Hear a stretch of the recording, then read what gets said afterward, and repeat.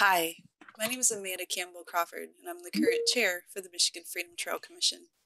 We want to welcome you to our 4th annual Heritage Gathering and ask that you celebrate with us in Michigan's Underground Railroad Month here in September.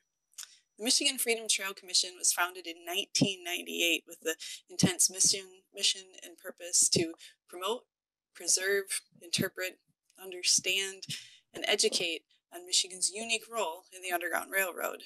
The Underground Railroad is one of history's greatest examples of the pursuit of civil rights, a conversation that even 174 years later is still very relevant today.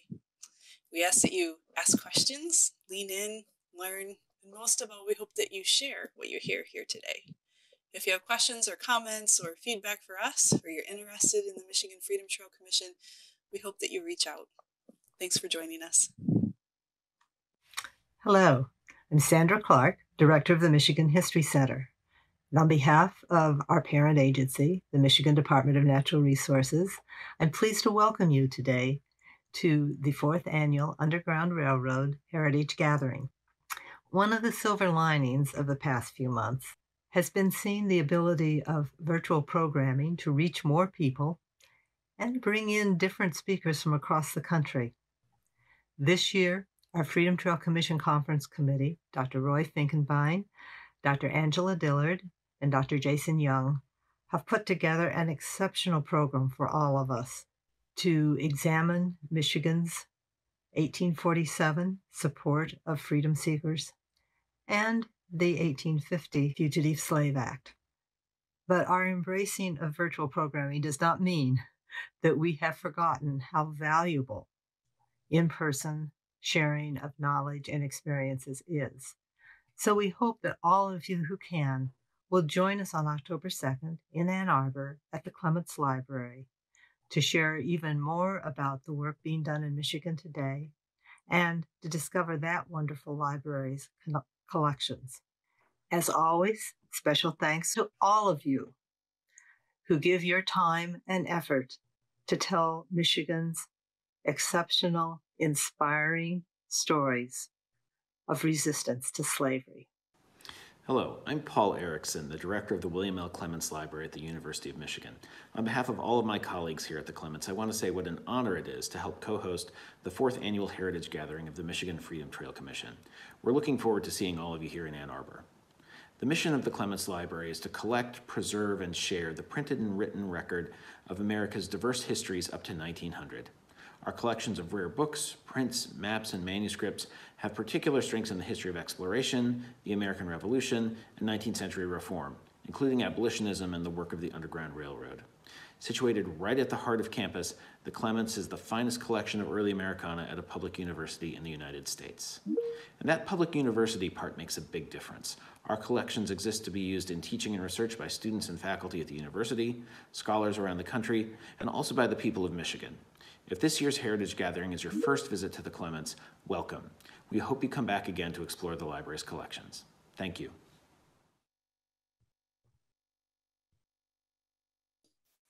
Wonderful. Good evening. My name is Angela Dillard, and on behalf of the other Freedom Trail commissioners and people responsible for this program, it's my pleasure to welcome you as well. Tonight's program is the first of several online this month.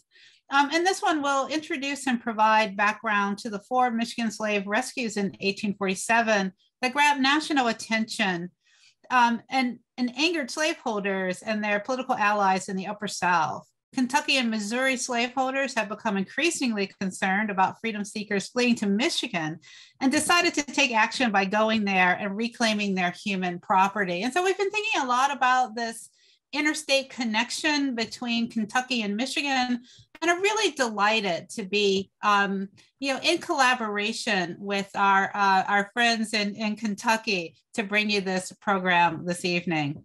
So it's my pleasure to kind of tell you a little bit about the run of show, what we're going to do, introduce some of this evening's participants. We're going to start with some framing remarks by Deanda Johnson. And let me tell you a little bit about her. She's a historian with the National Park Service, who since 2010 has served as the Midwest Regional Manager for the National Underground Railroad Freedom Program. In this capacity, she works with local, state, and federal entities, as well as other interested parties to preserve, promote, and educate the public about the history of the Underground Railroad, one of the nation's earliest civil rights movements. Prior to joining the agency, she served as the coordinator for the African American Research and Service Institute at Ohio University in Athens, Ohio. She's a California native. We won't hold that against her. She received her BA in anthropology with a minor in history, yay, from the University of California, San Diego. Her MA and PhD is in American Studies from the College of William and Mary in Williamsburg, Virginia. Directly following her, we'll have a presentation by Hillary Delaney. Hillary serves as the lead researcher for the African Americans in Boone County History Initiative at the Boone County Public Library. She began researching Boone County's largely unknown Underground Railroad history in 2013 and has expanded her scope to the Northern Kentucky region, Free States, and Canada. Currently, she has documented over 120 Underground Railroad incidents and genealogical data of 3,000 individuals once enslaved in Boone County.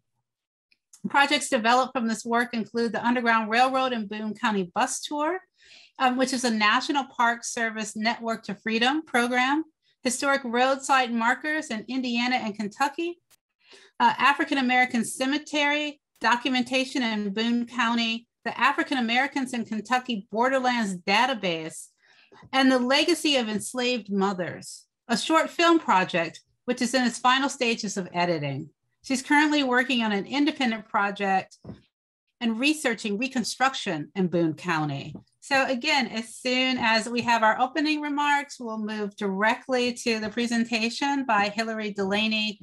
And then I'll be back to introduce 3 additional people who have joined us this evening who will participate with Hillary in a Q&A. So all of that laid out and said, I think we're ready to get started, and I'm happy to turn things over to Dr. Johnson. Thank you. Thank you so much for having me here this evening. I'm pleased to participate in this opening event for International Underground Railroad Month, and always happy to partner with 2 of our great Network to Freedom programs, the Michigan Freedom Trails and Boone County Public Library.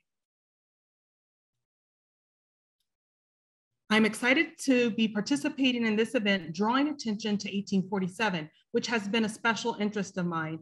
And Michigan Freedom Trails, I'd like to thank Michigan Freedom Trails, especially Dr. Roy Finkenbein, for indulging my interest. But I really believe there is something here in exploring this history. And even if not, I think it is important to not only look at the history, to not look at history in isolation. Sometimes when looking at this history, we get so locked into looking at an event locally that we fail to look at the larger context in which these events are happening.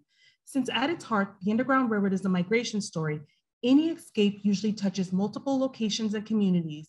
And so if we really want to understand this history, we really need to expand the scope of our investigations.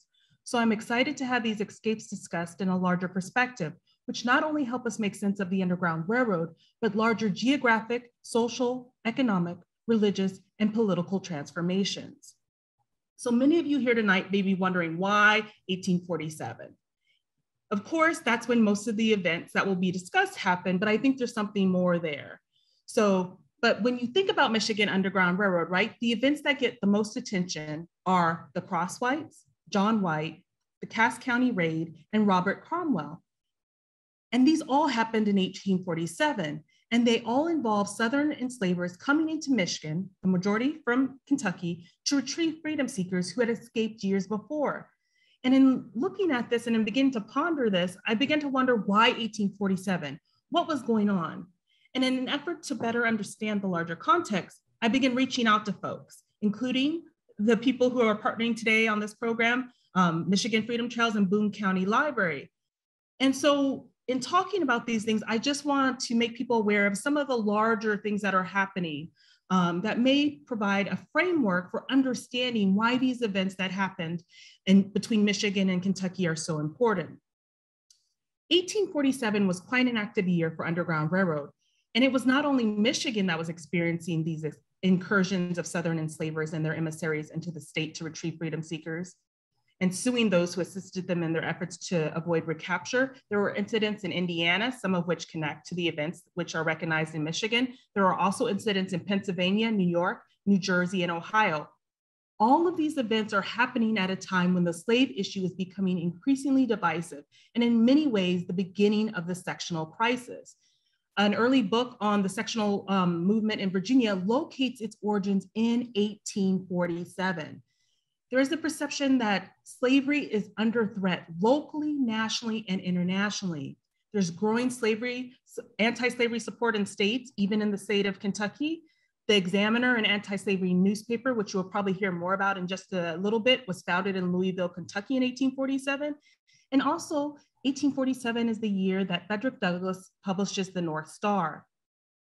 Also, what we see happening in 1847 is Pennsylvania completely abolishes slavery. It also passes personal liberty laws protecting the freedoms of Blacks in the state. Pennsylvania becomes essentially free soil. It is in 1847 also that, for those of you who know me, the term slave stampede and related terms start appearing in the press. This term refers, to enslaved people escaping in groups or several escapes from the same location in a particular space and time. It is in 1847 that you first see the appearance of the term. These escapes as cooperative acts of self-determination were tantamount to small insurrections, undermining the power and authority of enslavers and exposing the vulnerability of the institution of slavery, challenging the very legitimacy of the institution itself, undermining the authority of the slaveholders and the perceived control they had over the enslaved population. In terms of kind of religious developments, one of the more important ones, whereas 1847 is the year that the Free Presbyterian Church is established. This effort is spearheaded by abolitionist and Underground Railroad operative Reverend John Rankin of Ripley, Ohio, an important destination for freedom seekers escaping on the Underground across the Ohio River from Kentucky. And this is considered the first denomination specifically designated or fighting against slavery, in opposition to slavery. There is also political upheaval and turmoil with the various political parties over the slave issue, particularly its westward expansion, which surfaced in the context of the Mexican War.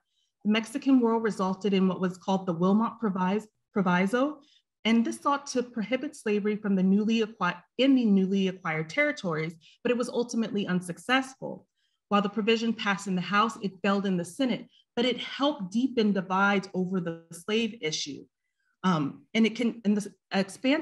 slavery expansion question continued to be a point of serious contention, leading to serious divisions in the political parties and the formation of new parties. There are factions in the Whig and Democratic parties that would coalesce in the founding of the Free Soil Party beginning in 1847 and ultimately being found in 1848. Even the Liberty Party split, and the Liberty League, a more radical offshoot of the Liberty Party, which had followers like Garrison and Frederick Douglass that were involved in the organization, meets in New York. In 1847, states are also dealing with the slave issue. There's various attempts at constitutional reform in different states. And in Kentucky, the slave issue was front and center. A bill to call a constitutional convention passed the legislature and was sustained by the majority of voters in 1847. And both anti-slavery and pro-slavery forces saw this as an opportunity and believed they had public opinion on their side. And so there's all these perceived threats, not only to the institution of slavery, but to white supremacy. And this resulted in a fair amount of pushback at state levels, which threatened not only freedom seekers coming into the area, but free Blacks who had established homes in these states. Illinois held a constitutional convention in which they decided to put to vote a measure to prohibit Black migration into the state. Missouri passed a law forbidding Negroes or mulattoes the right to assemble for religious worship unless services were conducted, unless a white officer was in attendance. The act that they passed also forbid the migration of free Black people into the state.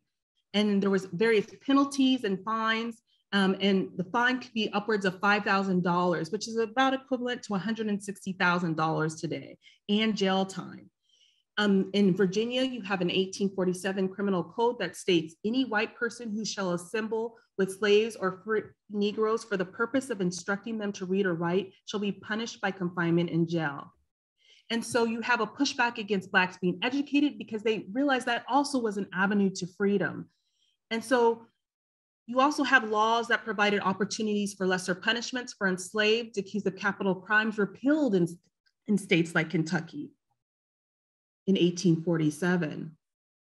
In New Jersey, African Americans lose the right to vote. So it's not just a pushback on slavery, but it's a pushback on Black freedom in general. And then, but at the same time you have this pushback, you also have these laws and different things upholding slavery. One of the most infamous is the Jones versus Van Sant Supreme Court, 1847 Supreme Court decision.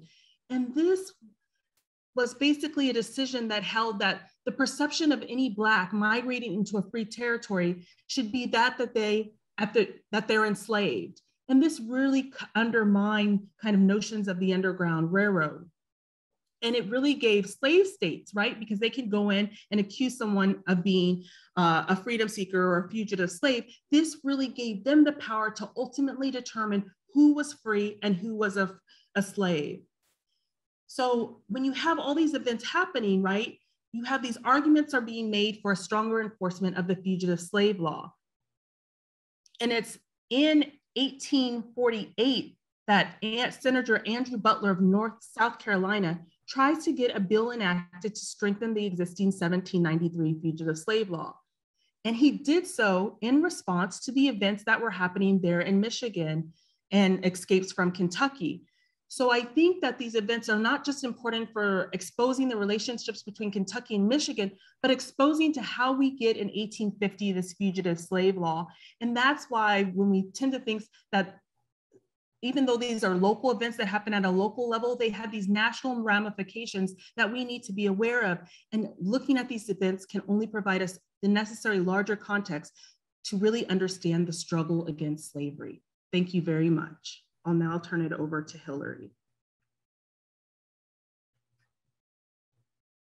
Hi, everybody. Thanks so much for having us here. We're really excited to join you here, and thank you to the Michigan Freedom Trail and Dr. Johnson for your context that you provided. Is just absolutely on the money there and really comprehensive and shows what's happening. Angela, did you want to introduce the panelists before the PowerPoint? So you're going to give your presentation first, and then we're going to move to the Q&A. So I thought I would do them on the back side so that you won't take away any time. We can get started whenever you're ready. All right. So we do have a lot of connections with Michigan, and particularly even here in Boone County. And just for a little bit of background, Boone County is right where the bottom of that arrow touches. We are at the tippy top of Kentucky, and we have 40 miles of riverfront with the Ohio River. So our county borders both Indiana and Ohio. So suffice it to say, we are right on the borderlands of slavery. So we did, the freedom seekers that came from Boone County played a big role, and the slaveholders also had some impact. There was some foreshadowing in what Dr. Johnson talked about. So I'll tell you a little bit more about that. If we could have the next slide.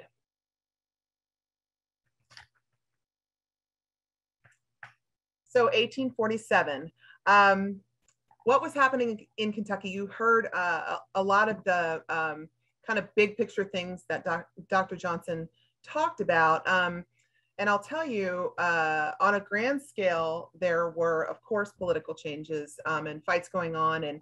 And Dr. Johnson mentioned that the abolitionist paper in Louisville, the Examiner, was started that year.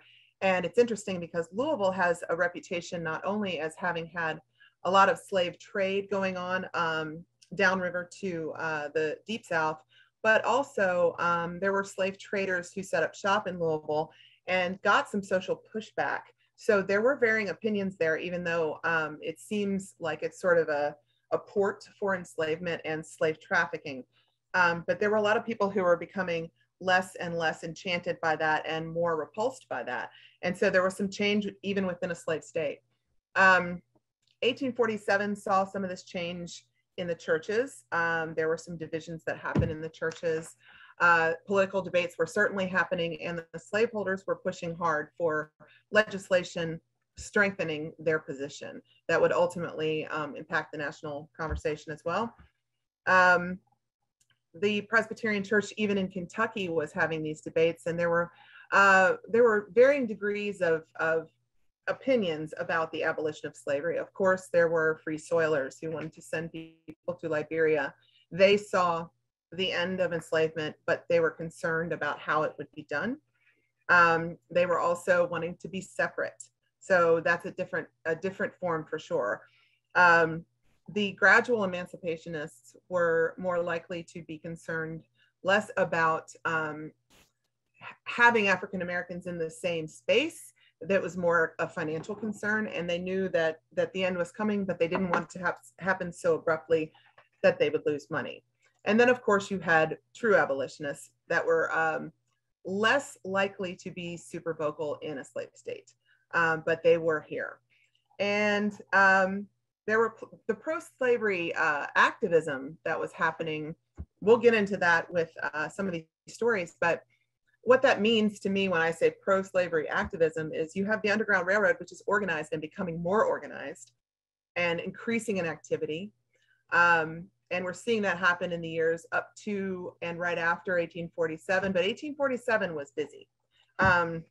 There was a community of free people of color in Madison, Indiana, which is directly across the river from Carroll County, Kentucky, which is kind of halfway between Boone County and Louisville, not far from here. And there was a lot of Underground Railroad activity happening right there, to the extent that the slaveholders decided enough was enough and terrorized that community.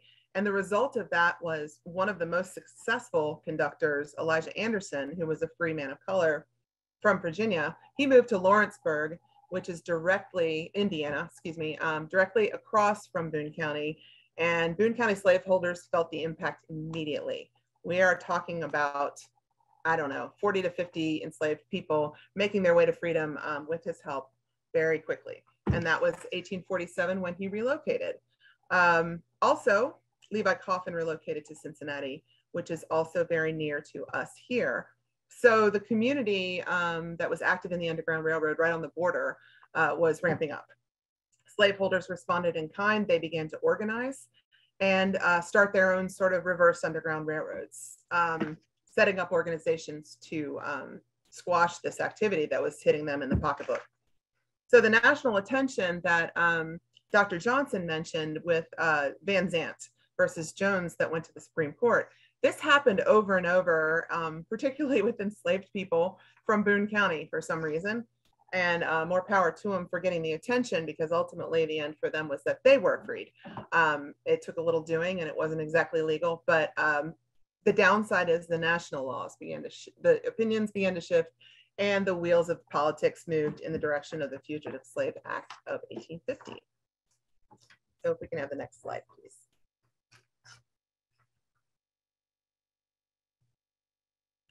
So Kentucky side research, which is why I'm here. We do have a lot of connections with Michigan, particularly with Boone County and Kenton County, our neighbor. One thing that I think is really important about researching the big picture that Dr. Johnson was talking about is you get a full look at the beginning, middle, and end of these stories that are so impactful and so important. The pre-escape lives of freedom seekers, I am very interested in learning in my research, and I hope you'll find it interesting.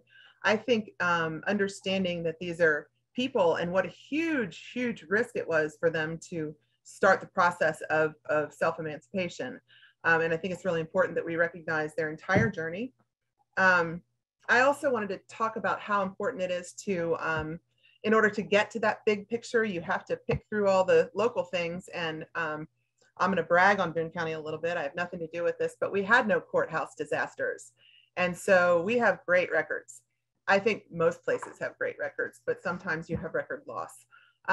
Local records are fantastic for confirming things. I often refer to my research as backward research, because I'm taking the end result of an escape and I'm going backwards to figure out the details on the Kentucky side. And that's one way around that. Connections, you're going to hear this word from me a lot because it's just so true. When you are researching enslaved people in a slave state, you cannot ignore the history of the slaveholding family. You lose so much information if you do it that way.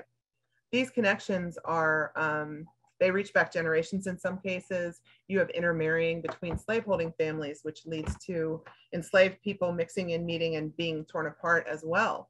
So finding some of these connections, you have to sort of look at the big picture of the slaveholding family as well as the enslaved person.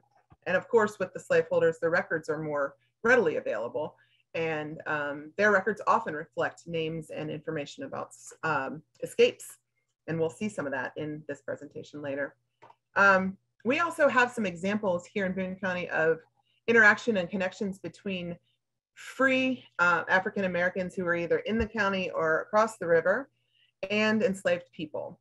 There are some Underground Railroad workers who were working along the river on both sides, and there were some enslaved people who were helping people to freedom even while they stayed enslaved. We have an example here. And we also have several folks who were once enslaved in Boone County who moved across the river and continued their very dangerous work of helping people find their own freedom.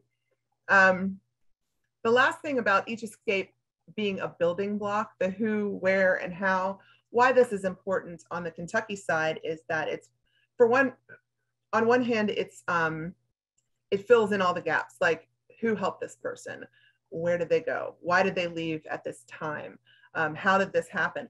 But it's also predictive. So the more we learn about one escape, the more we learn about crossing points and routes, just like you see on free soil. And the routes, of course, do change when they're discovered, but we start to see patterns, and that's really helpful to keep building the story. Next slide, please.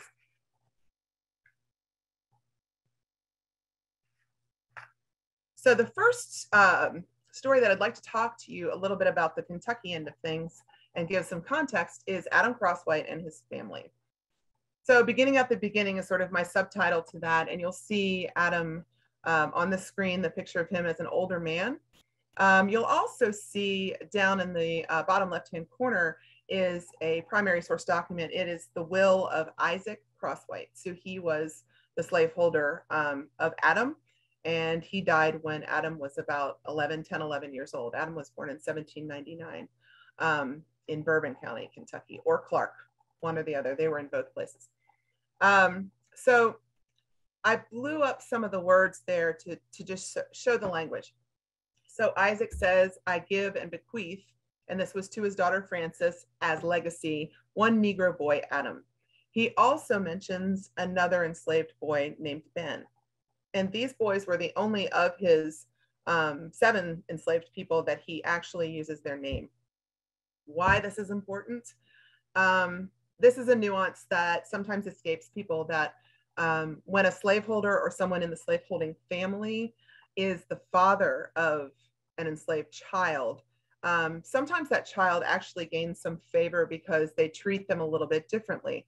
Or it can be harder because if an enslaved woman is the mother of this child, she might be seen as a threat by the slaveholder's wife, and then there's cruelty on that side. So it's a mixed bag.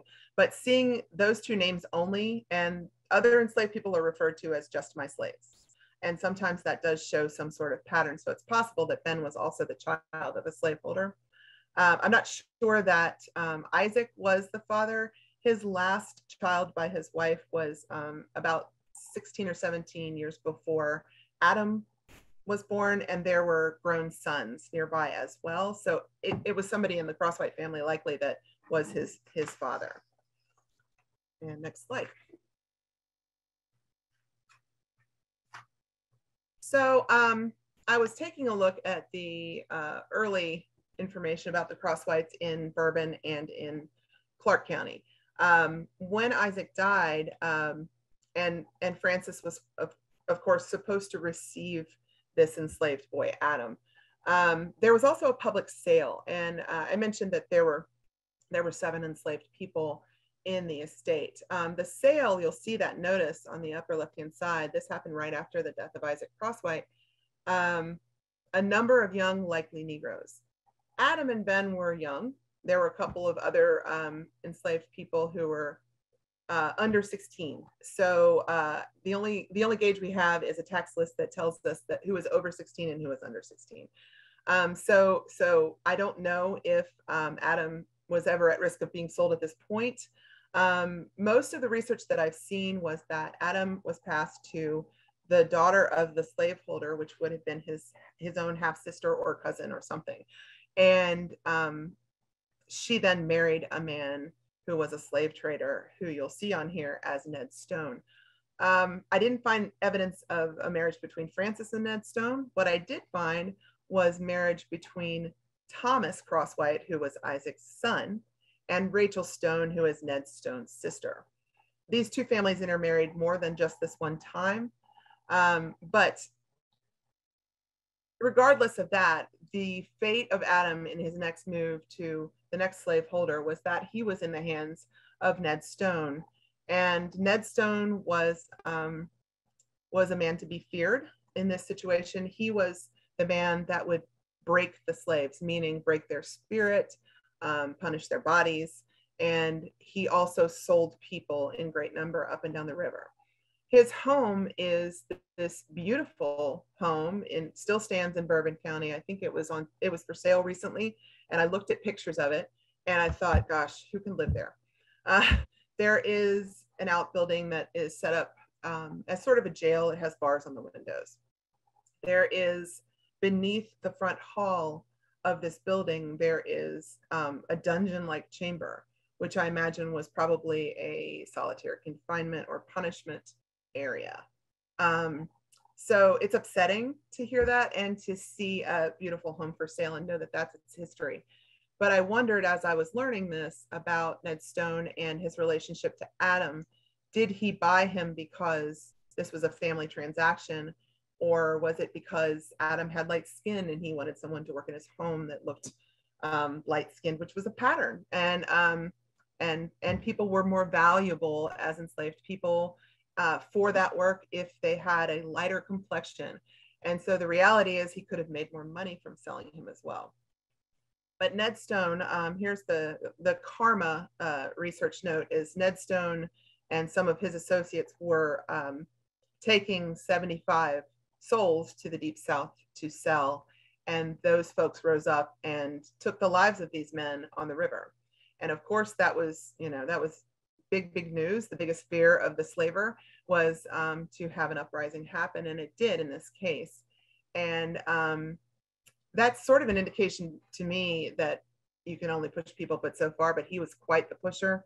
And so that was the end of Ned Stone. And you can see in this article that the language used, it's a horrible massacre, et cetera. You never hear that language referred to the selling of humans from these same newspapers at the same time.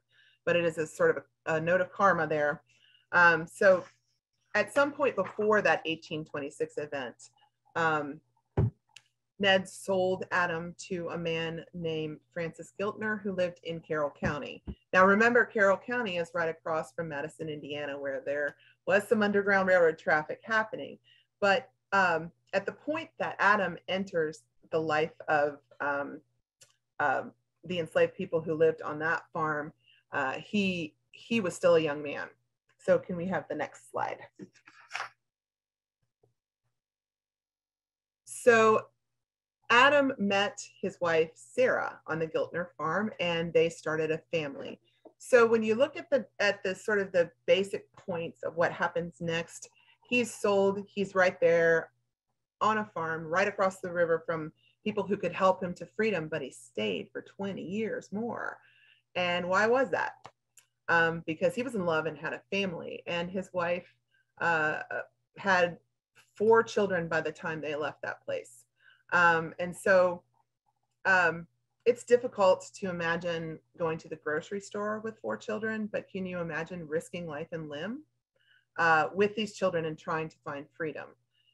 Luckily for the Crosswhite family, George de Baptiste, who was a freeborn man of color who lived in Madison, he was an associate of Elijah Anderson, who I spoke of earlier. He was, he's credited with conducting this family to freedom. And this was we weren't quite at 1847 yet.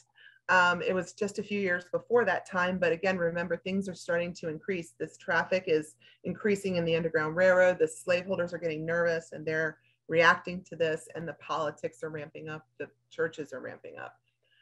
A little side note is George de Baptiste also worked as a valet to President Harrison.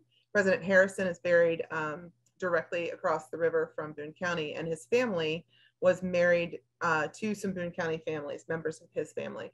And I wonder if George de Baptiste had any hand in helping some people in Boone County. That made me think of that.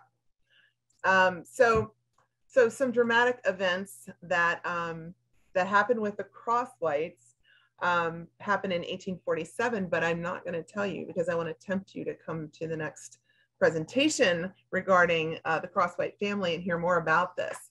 But what I can tell you is they were gone for several years, and there was one of these groups that I said were pro-slavery activists had formed in Boone and Kenton counties, and they offered their services to members of their sort of a co-op for slave hunting, if you will. They formed this association called Association for Securing Our Servants, which is a nice way of saying we're slave hunting. They offered to help other slaveholders within all through the state who could pay them dues on a regular basis that were small. But when they were called upon, when they needed help, then this association would send their slave hunters or their spies ahead to start the process to help them reclaim their freedom seekers who had left them. If they were not members, then maybe they were out of luck and had to do it on their own. So this was kind of a bold but smart move. The Association for Securing Our Servants also was, they had a board of trustees, I guess, and those men were all powerful and connected, and some of them ran for office. So you had movers and shakers there who were fighting to keep their rights as slaveholders, which went on for a long time, but was really peaking in 1847. So in January of that year, Francis Giltner, who was the last slaveholder to hold the Crosswhites, who was his grandson was named for him. He was also Francis, but his last name was Troutman. He gathered a posse, including his own father, and they, on the information they had obtained by a spy that worked for the association, they left to go see if they could find the Crosswhites. Now, next week, you can find out what else happened to them. So I'm going to leave you hanging a little bit because I want you to come back and hear what happened in Michigan. So there's a lot of connections too. I just want to make mention throughout this Bourbon County and Boone and Kenton counties with family names. So when I was looking at the Crosswhite family, I realized that there were Timberlakes, and you'll hear that name in a few minutes, but Timberlakes that were involved with some of the Crosswhites, and there were some other family names that came up like Buckner, Clarkson. All of these families are back and forth between these counties. So there is a network of slaveholders that's happening. Next slide, please. Kentucky raids, Cass County. This is a big one. So these were two waves of escapes, although there may have been more that were smaller, of Boone and Kenton County enslaved people who were freedom seekers that made it to Cass County, which is where they settled. In the spring of 1847, these two huge groups left a couple weeks apart from this area and settled in Cass County, or landed in Cass County, where they found a friendly community. So that Association for Securing Our Servants, they did kick into high gear. The reason they kicked into high gear is because, ironically, several of the board members of this association, their enslaved people were some of these freedom seekers, which is a sweet, sweet irony. But they did start their planning. They sent their spy, and they began to think about how they could ambush this great number of people. You see the handbill up on the right-hand side of the slide. That's really a warning. This was distributed in Free Soil when the supportive communities and the allies knew that there were people lurking around that would do harm to these freedom seekers, and so they would warn them any way they could. So what happened in Cass County on that side, I'm going to do it again. I'm not going to tell you, but it's funny to me that the slaveholders in all the southern states who knew about this called it the Cassopolis outrage, but we know it was the Kentucky raid.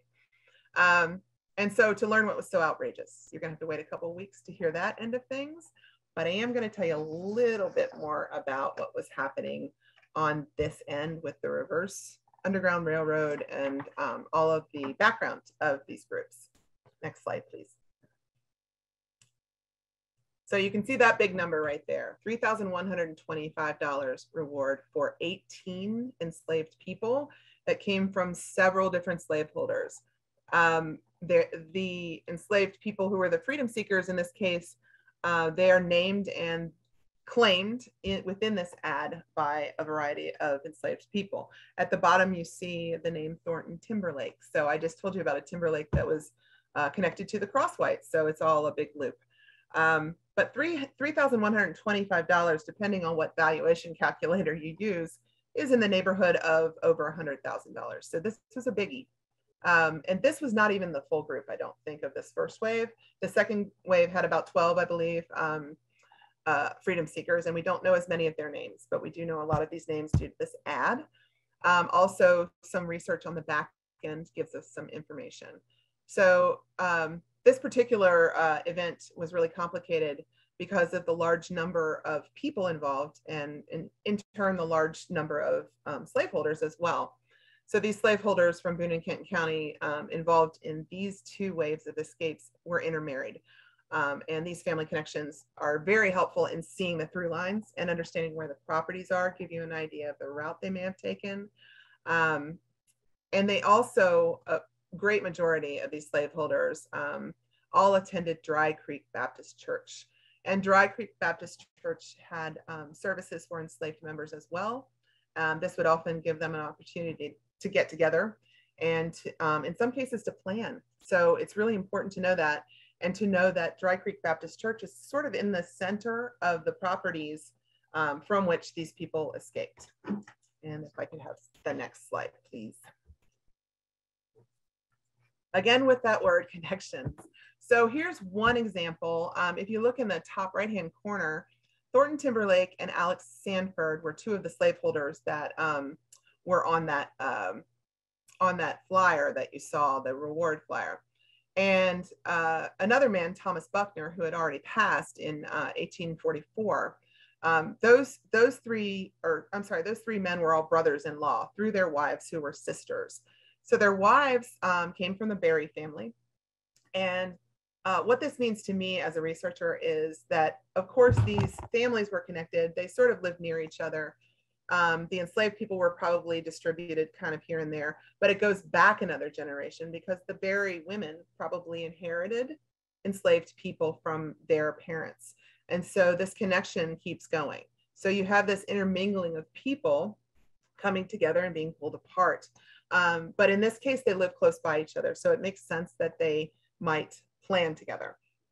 If you look at the document, the little clipping of the document to the left, there's an inventory there, and it just shows some of the value and some of the names. But there's a note at the bottom, and this is actually a settlement, but they did another inventory in 1849. So sometime between the first appraisal of the enslaved people of this Thomas Buckner and the last settlement amount, sometime between those two dates in 5 years, around 1847 on either side, there's a little note that says that there are 5 slaves who had run off.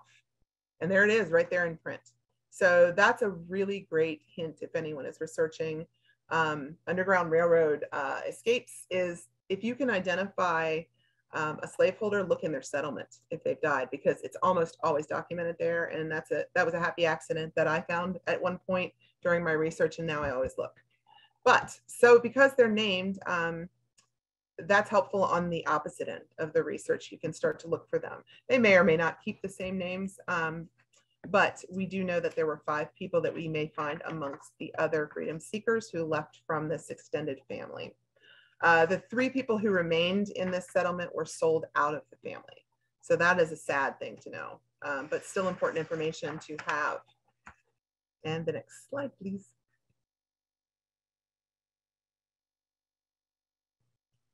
So this story, this is the 3rd story I'm going to tell, and then I'm going to turn you all loose to ask questions.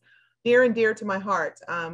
You heard perhaps in my introduction that we have an Underground Railroad in Boone County bus tour. John Felix White features in that tour, and so does his family. So we know quite a bit about him, but there's a big chunk of missing information still. And there's that connection between Michigan and Boone County again.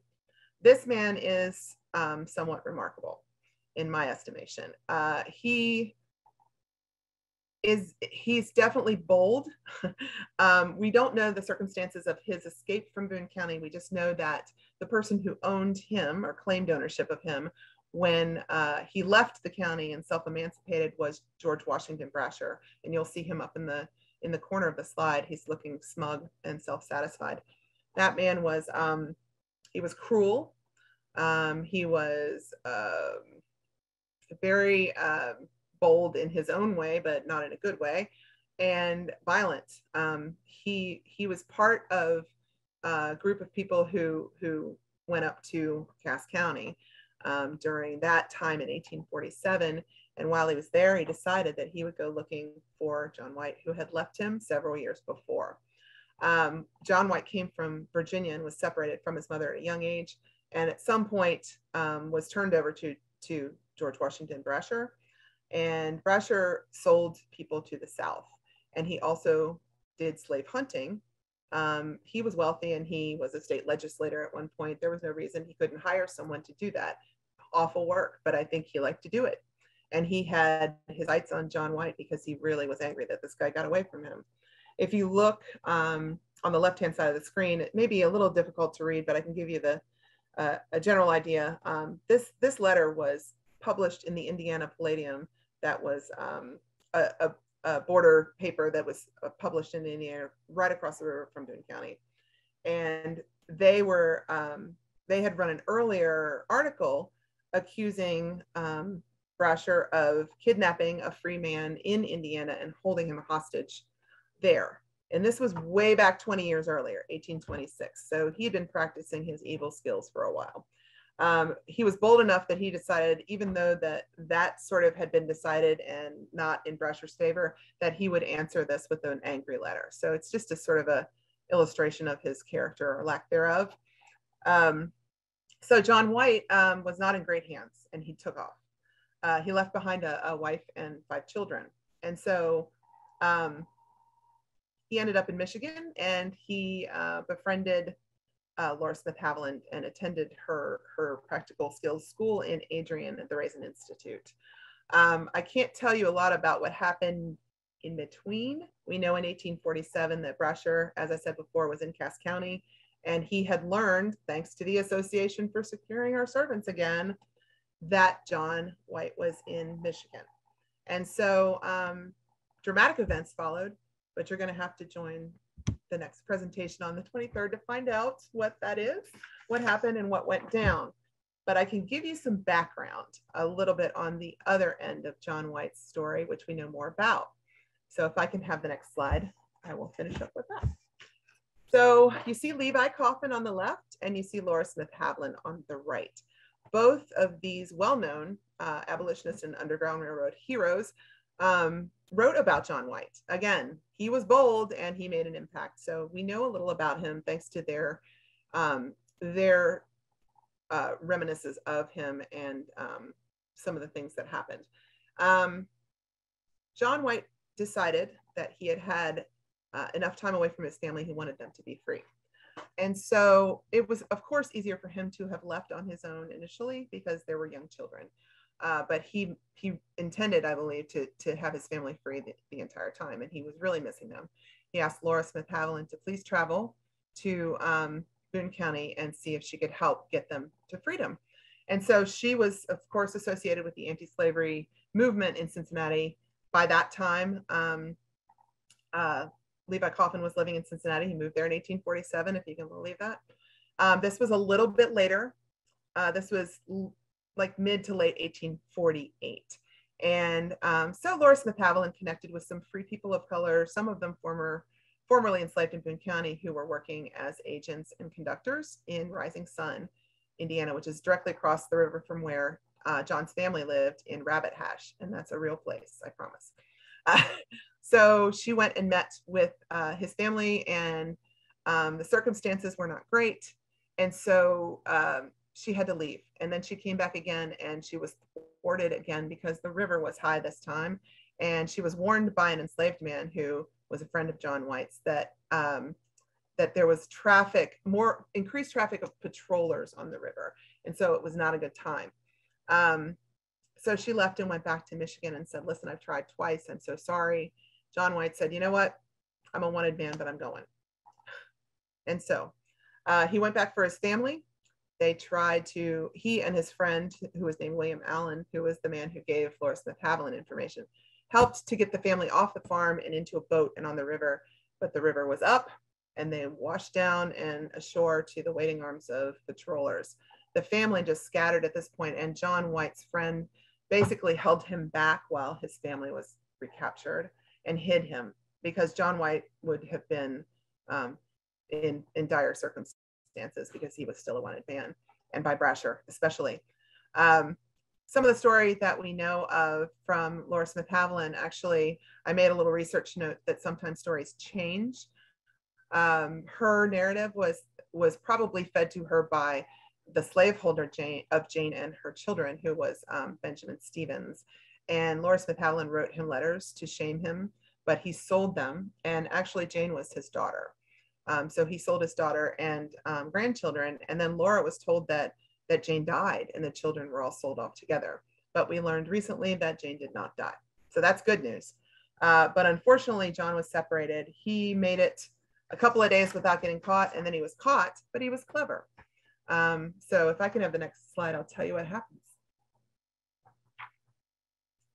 So we see Frederick Douglass looking very stern and clear-eyed there.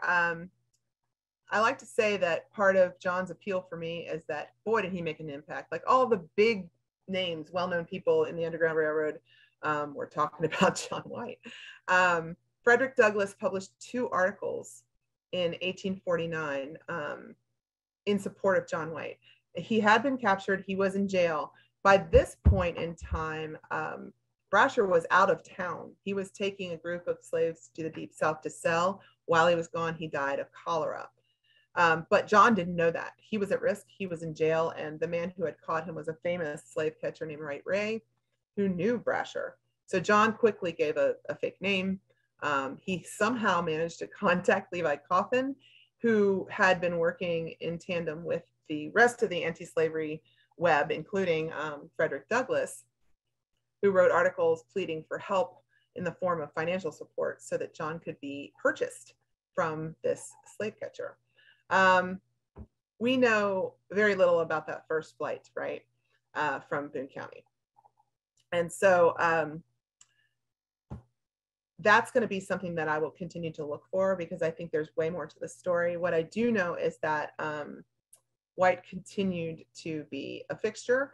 He returned to Michigan and then Canada for a little while, and then back to Michigan. He remarried. Jane eventually remarried, so you understand the fairness of this. I also wanted to call out the fact that in addition to the free conductors and agents that worked across the river in assistance of trying to get his family free, William Allen, again, I just want to repeat his name. He was enslaved in Boone County, and he helped. And I don't know if he helped more people than just this family, but he was helping. So we need to remember that there are enslaved people who are also conductors and agents. And it's so nice to have a name that we can recognize them. The names of the people who were free were the Berkshire family and the Eddington family. The other thing that's on the opposite side of this page is just a little article advertising the public meeting at the establishment of the Association for Securing Our Servants.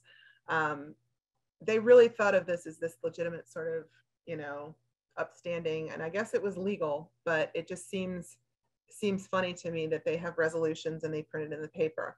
But another interesting thing is they met at that Dry Creek Church, where we think some of the Cass County freedom seekers made their plans. And so with that, we'll go to the next slide. Just a summary. Those pre-escape connections, and I know I say connections too much, but it's so important to help complete the story. And just to repeat that, what we draw from this is using those connections between slaveholding families and enslaved people and locations and routes. That helps us in many ways to fill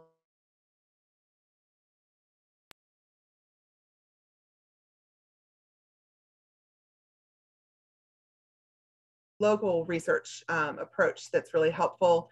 And you'll see some of our panelists have those, knowing the names in the county, knowing the locations, knowing who went to which church can be so very helpful in understanding these escapes and provide some insight.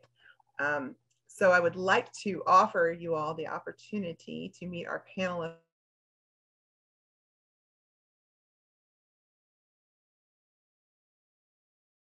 Michigan Freedom Trail Commission and chair of the history department at the University of Michigan.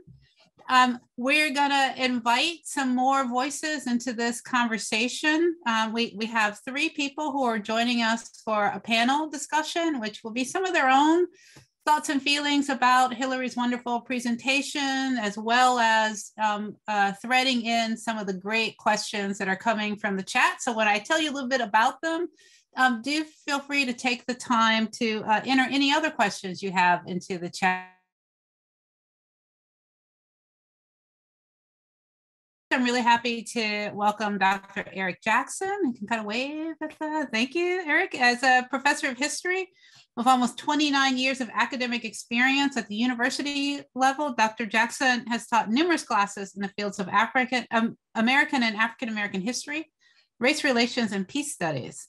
Dr. Jackson has also published a wide array of books, book reviews, articles, in many local, regional, and national and international journals, including recently completed online book / website on African Americans in Cincinnati, which was published in 2015 by Oxford University Press. He's also the book review editor of the Journal of Pan-African Studies and has served on the Boone County Historic Preservation Review Board, and is a member of the Kentucky Historic Preservation Review Board and the vice president of the Boone County Public Library Board of Trustees. We also have Lisa Schumann. Can you wave, Lisa, at everybody? Good to see you this evening. Lisa is an experienced local historian and genealogy researcher with a focus on Northern Kentucky and Greater Cincinnati. She's a member of the College Hill, Ohio, and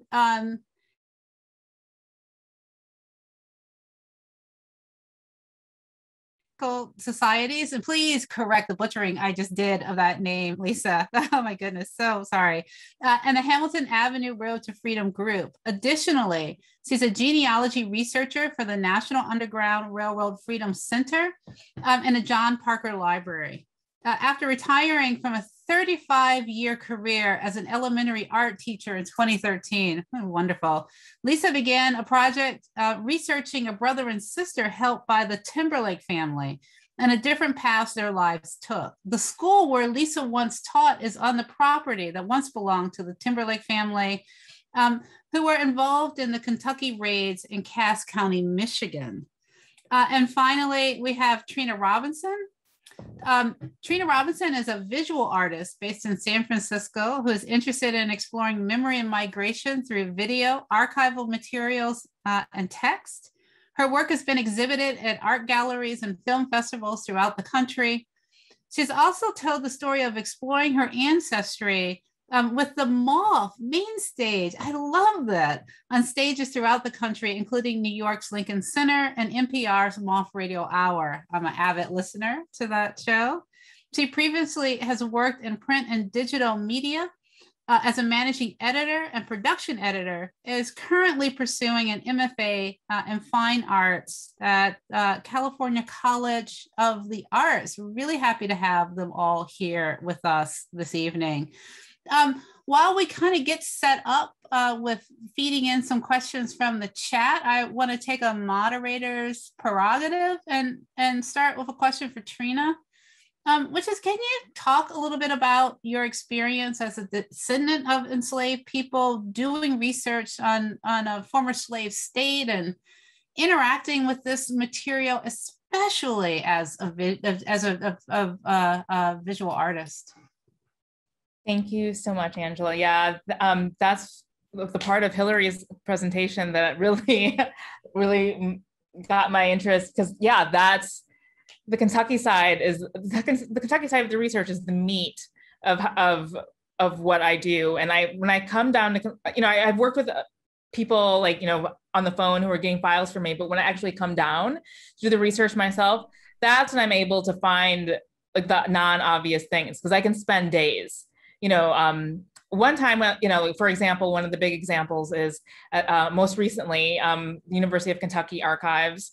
I was there doing some research in my family history. They were owned by Richard French, a former Kentucky congressman. He died in 1854, and his archives are entire family archives are there.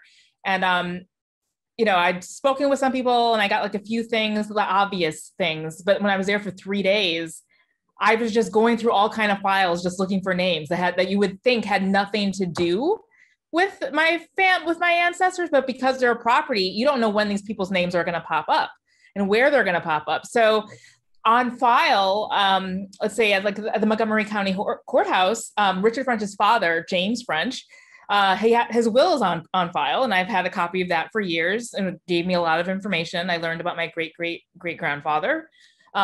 But then when I went to University of Kentucky, their archives, they had drafts of that will, earlier drafts he had written, and they broke down the family units of that family. So like all those names that were listed on that final version in the courthouse, he broke it up. So I learned who Martin's mother was. So I learned who my great-great-great-grandmother was, because it said in the will, Martha Nancy and her children. And then so like that's why if you go and do this on-site Kentucky or on-site Southern research, and do it yourself, if you got the time, you can just unearth all kinds of things that are sitting in they're hidden in plain sight, and that's why just going down to Kentucky has just been a gift. It's the gift of time.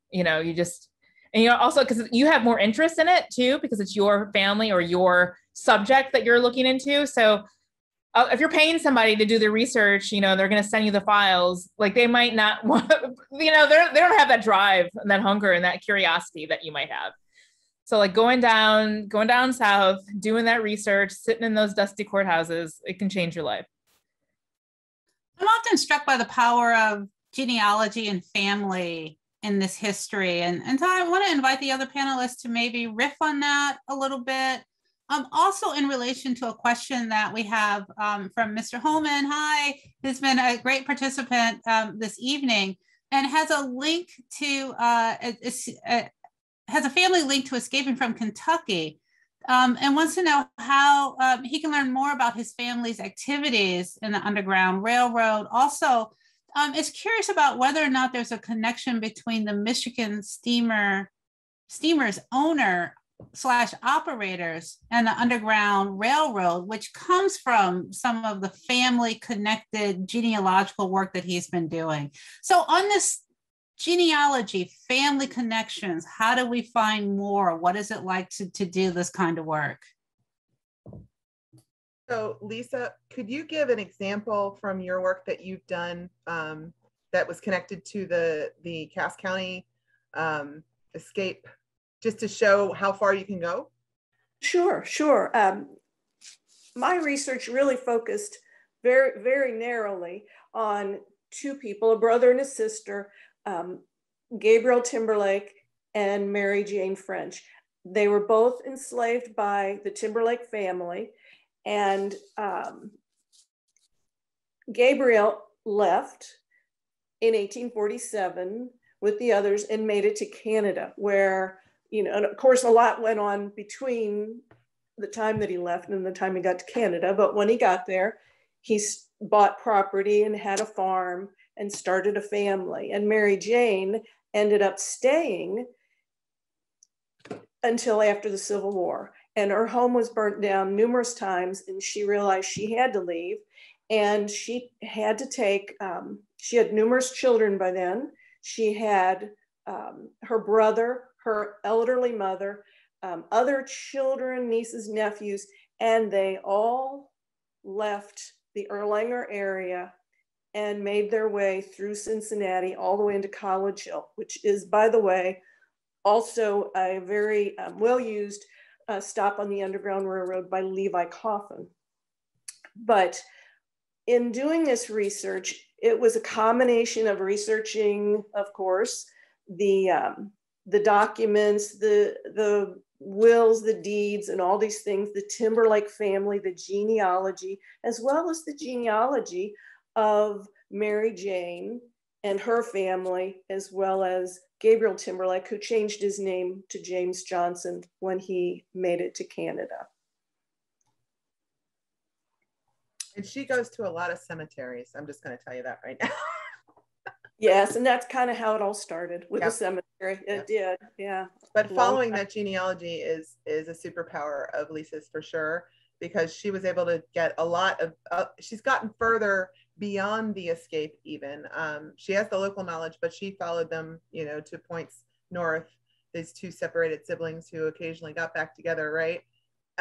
That's the amazing thing. Somehow she made her way to Canada to visit James Johnson, Gabriel Timberlake, and left him with, took some sleigh bells with her that he had on the horse back on the Timberlake farm. And those sleigh bells are still at the Amherstburg Freedom Museum, where they were, they're on display there.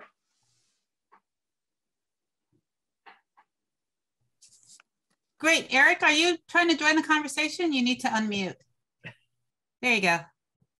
I was going in a different direction, because I think that the understanding the freedom seekers and the experience of enslaved African Americans needs to be at the center of the analysis to kind of demystify this belief that African Americans were not active participants in their own escape attempts, and to understand that they're active participants in their process of escaping, understanding that they go through mental health and trauma consistently under this institution of enslavement, but they figure out how to survive. And so they have to be at the center of the analysis to understand their humanity. And I think a lot of times the narratives and some of the Underground Railroad research writing does not get into making them human, of understanding their humanity, which has to be part of the discussion consistently to understand that plight. With Trina, what Trina said about finding, being connected and finding these family groups in those earlier wills, that's part of what you're talking about, I think, Dr. Jackson. She was able to connect these people together as a family unit and understand the mothers and the children together, which is, that's a big part of that. Absolutely. I mean, I think particularly nowadays, going through what we're going through now with COVID, mental health is an issue that folks don't want to talk about until they're forced. They don't want to talk about mental health. They just don't, or trauma. Right. Don't want to deal with it. But now you're forced to deal with it. And you find that in historical context of Africa. And that's why I understand the power of understanding that African-American history, Underground Railroad in particular, is they went through that and came through the other side by whatever means that was necessary. So coming through that and getting to the other side, to me, is the most inspirational part of African-American survival skills. I know that Trina, and in her research, I think that's what brought you and Lisa Schumann together, right, Trina? They did some research together, because I know you heard the name French in both of those comments. But Trina's ancestor, just to sort of riff off of what you were saying, Dr. Jackson, he worked and earned enough money to buy his entire family, right, Trina? Is that right? Yeah. So my great grandfather, Martin French, again, who is a part of Lisa's story, is, I mean, that family, enslaved family, is a part of Lisa's story, not he specifically, but he was freed in that will that I was mentioning. And it said that in 1856 he was supposed to go out free. He actually was. He went to Covington, and he apparently worked as a whitewasher or plasterer, because he's listed with a group of plasterers in the census, or whitewashers in the 1860 census in Covington, and then in 1870 census in Chicago, he's listed as a plasterer. So he went back in 1860 to Mount Sterling and purchased most of his family, not my great grandfather, but most of his family, his like immediate, the young, very young children and his wife at that time. And they moved to Winchester. They didn't leave, because there were obviously some who were still enslaved. Right.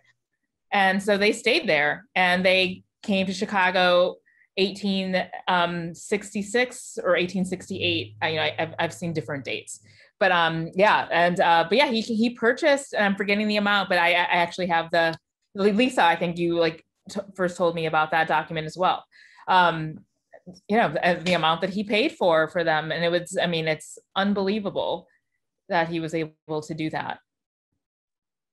Within that document, if you don't mind me saying, was also John French, who I believe was married to Mary Jane French. That's who fathered her children. And I think it's important to note that when she left with this extended family, her children, her mother, and other family members, there was no husband with her. She made it all the way through Cincinnati up to College Hill and lived out her life without ever remarrying. And to me, the fact that they were torn apart because she said that he had been sold south, which I believe was probably down to Mount Sterling, because Richard French lived right behind the Timberlake property. In fact, the property ended up being sold to the Timberlake family.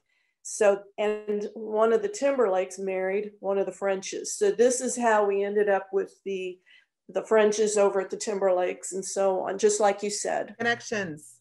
Can I just call that out? We see them all over the place, and they're there. But I do think in those stories where you have these incredible feats where, how do you, as a whitewasher and a plasterer, make enough money to buy a family of enslaved people's freedom, right?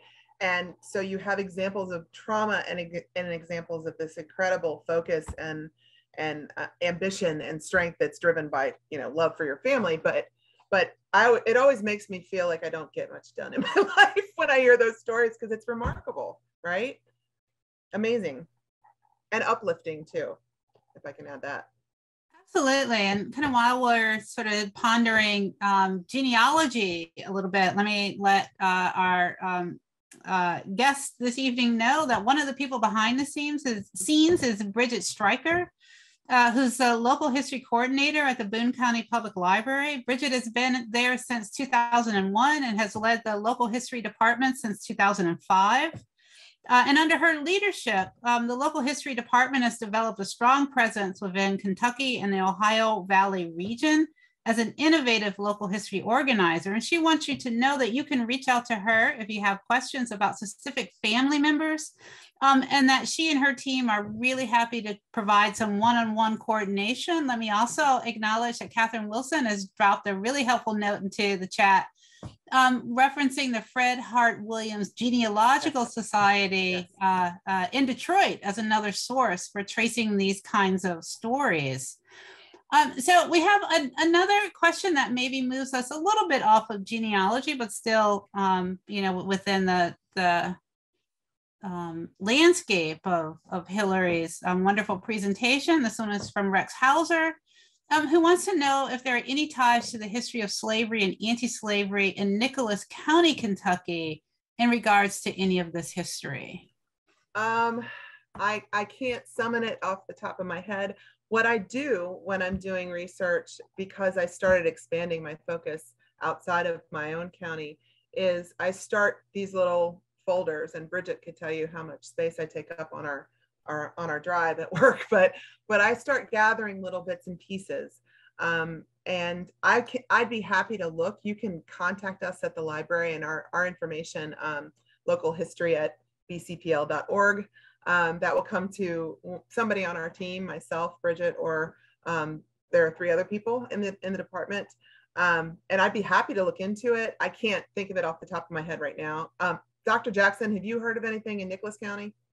No, there may be something though. So, you know, I like a mystery.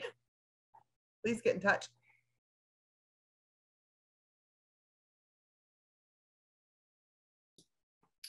Great, and we have a question for Trina in particular. There are a few people with us this evening. They're really interested to know where they can view more of your art that's based on your family research. Thank you for asking. I can, I'll put my website on here, and there's some links, and then I could always share some other information later if you reach out to the email address there, but there's some links on my visual website. I'll just post it in the chat. Thank you for asking. Great. Just to be quick, I used to have a whole other career before any of this. Like I said, I worked in magazine publishing and then briefly in tech, and it was the family history. It was learning my family history. It was getting that's what led me to move to this new path. Like I gave me a sense of identity and a sense of story and place for myself that I never had before. You know, I always felt very grounded in who I was, but like having this new information about my family's history changed literally how I saw myself and how it fit in the world, how I fit in the world, my family story fit in the world. And I want others to see themselves through my stories and empower people to realize it's going to take, if you're African-American especially, it might take a bit longer if you wanted to look for family history, but it is possible. It's a lot more work. You are going to have to travel, but it's possible. And then it's important to say their names and have, and unearth these stories and, you know, put them out there any way you can, you know. We're huge fans of Trina's work here, by the way. She does great stuff. Thank you. Could I, if you don't mind, Angela, could I just make mention to Lisa that someone was asking more about the College Hill groups. So she could probably answer that better than I could. Yes, thank you for asking. To find out more about College Hill, if it's a resource you're looking for, the College Hill Historical Society has a presence on Facebook, and that's phenomenal. But the group that really focuses on the Underground Railroad as it relates to College Hill is called the Hamilton Avenue Road to Freedom. And they also have a website, which is phenomenal. It's full of maps and primary documents. And Betty Ann Smitty has been instrumental in writing. She wrote a wonderful piece on John Hatfield. And I'm not sure we even mentioned John Hatfield was part of this 1847 escape, a free man of color and deacon for the Zion Baptist Church. And she's written a biographical booklet that is actually on the website for free. So I hope that that helps. Terrific. We have a question from the chat for Dr. Jackson. Can you say a little bit more, reflect a little bit about Northern Kentucky's significance in the greater Underground Railroad history, and kind of how, like, why would focusing there maybe help us to think about this history differently or shift the focus or the frame in any significant ways?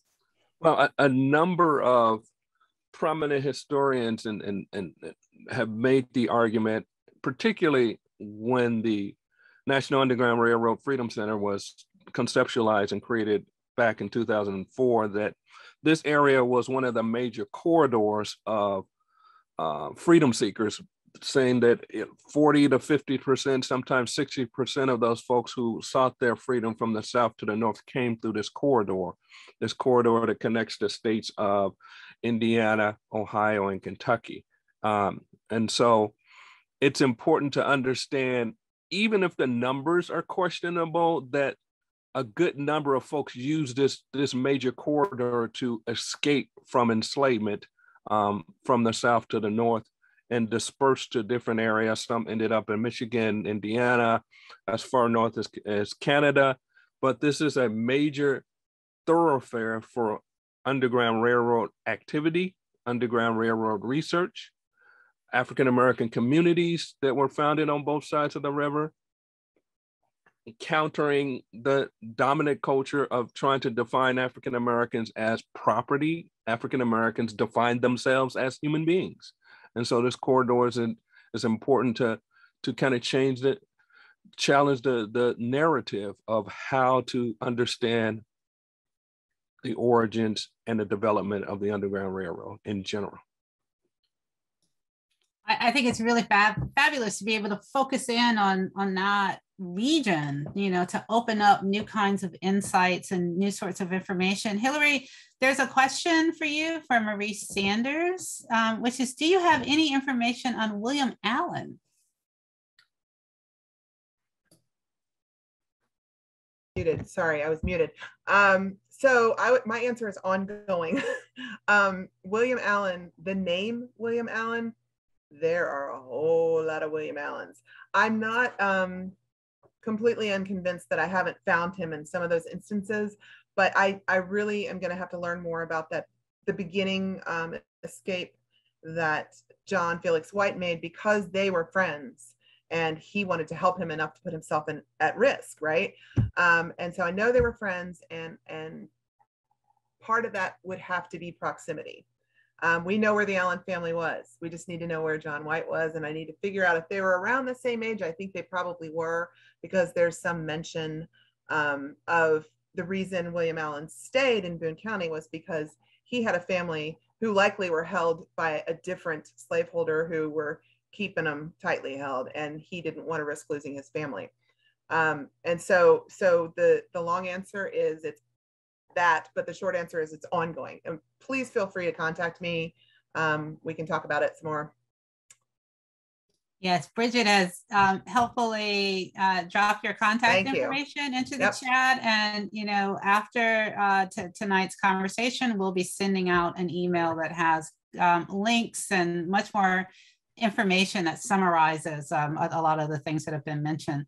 Lisa, we have a question for you about what you might know about the escapes that kind of led into Cass County. Well, I think Hillary probably touched on a lot of it. What I learned about were all the connections. I mean, that just can't be emphasized enough, that once you start researching these slave owners, and if you can get historical maps and find locations, it really shows all the connections by marriage, by location, even by church, because of the Dry Creek Baptist Church connection. But what we also learned is that the marriage connections sometimes cause people to be able to be together to share information, but it also, like Hillary said, caused them to be pulled apart and torn away from family members as well. The other thing that was interesting to me about it are the events leading up to it. And I know we talked about Levi Coffin and John Hatfield, but in the Licking Valley Register, there was an interesting piece where William Holman Jones, who was from Cass County, I believe, he said that he had attended a slave wedding prior to this escape that we're talking about, to talk to the slaves about escape details. So it shows that here in 1847, people are, abolitionists and others, are interjecting themselves even right onto the property to start sharing information and giving people ideas on how it can be done. And then the last thing is the escape route, which I found fascinating, is Dixie Highway, which seemed to connect everybody.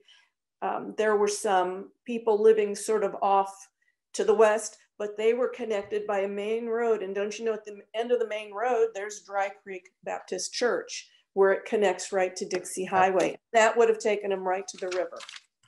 So I hope that answers your question. Can I just add to that, that was 1847, but almost 10 years later, Margaret Garner and her family took this same route, but they went from much further south. And it sounds crazy. I know that some of the escape narratives say that they were running through fields, but that's the artery. Just like following the river, they're following this main thoroughfare that was Lexington to Covington Turnpike, which came to be known as Dixie Highway. And in the case of the Garner family, they had a wagon, so they could go straight down the road fast and furious, right? These people did not likely have a wagon. And so what Lisa and I talked about a little bit was the terrain in Northern Kentucky is very hilly and very steep in parts. So I imagine they probably did have to occasionally get nearer to the road in order to get down that hill towards the river. So. Thank you so much. So tonight's conversation has been a kind of opening gesture, right, towards, kind of multiple conversations that we're going to be having that kind of circle around 1847 and what makes this important.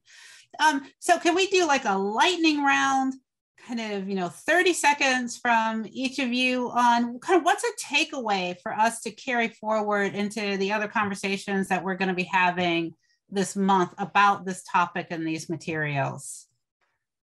And I'm really hoping that Dr. Jackson will talk a little bit about self-emancipation, right, and kind of centering the experience of the enslaved freedom seekers themselves. 30 seconds. Exactly. So I think that self-emancipation is important because the broader context of self-emancipation has to do with this whole concept of resistance, of African Americans resisting that runaways and the Underground Railroad it's just one aspect of resisting. You have daily resistance going on consistently in areas where African Americans are held as captives, and running away in the Underground Railroad is an aspect of that resistance. Lisa, 30-second takeaway for us. Oh, you're muted. I was lucky enough to talk to the grandson of Gabriel Timberlake, Fred Johnson, who lived to be 102 and just died in 2018. And his message to me was, do not forget my grandfather's story. Please continue to tell the story, and to please tell people how important it was that the people, and he used the Quakers, that helped his grandfather escape. And the reason it was so important to him, because of the message for today, that so many people don't realize they can help people who are different from them and make a huge difference in their life, even if it is a little bit risky. So that's what I wanted to end with. Trina? I wanted to end with, again, like the importance of traveling for research to the site of where your family was enslaved, or whoever, not your family, if you're a historian or doing it for another project, but the subject that you're interested in, the people. Because I mean, you will literally find things that you won't find otherwise unless you go. And and that does include costs. So like you can apply for grants. I know historians already know that, but people, there are ways to make it happen so it can be affordable for you to do it. Because like it's all about the time, spending that time. So. And Hillary, last thought, 30 seconds. Yeah, you've heard a lot from me tonight, so I don't need to say much more. But in adding to the whole connections theme that I had running through there, collaboration with this type of work is essential. These three people have helped me in unimaginable ways with my research, and we continue to collaborate and just grow that network if this is your interest, because the more you know, right? So I'm looking forward to learning more about our connections with Michigan, because there are so many, and we've already started talking about how we're going to figure that out and make a project out of it. So thank you all. Happy Underground Railroad Month too. That's right. Thank you all so much for being here this evening. Let me also take a minute to thank the folks behind the scene. Bridget Stryker has been really busy in the chat, along with Sherry Giffen and Tubby Voigt from the Michigan History Center, and they support the work of the Michigan Freedom Trail Commission. Let me also thank Roy Finkenbein, who I know is with us this evening. He did a lot of the heavy lifting to put this series that we're going to be enjoying throughout the month together, along with other people on the commission and our partners in Kentucky. Thank you all so much. This has been really wonderful. And don't forget to register to join us again in a week. September 16th is our next conversation, which will focus on the Cross-White and Robert Cromwell cases. My fellow commissioner, Roy Finkenbein, among others, will be participating in that. Thank you all again. Really terrific job. Look for our follow-up email with more information about how to continue your own research and thinking about these important topics. Good night.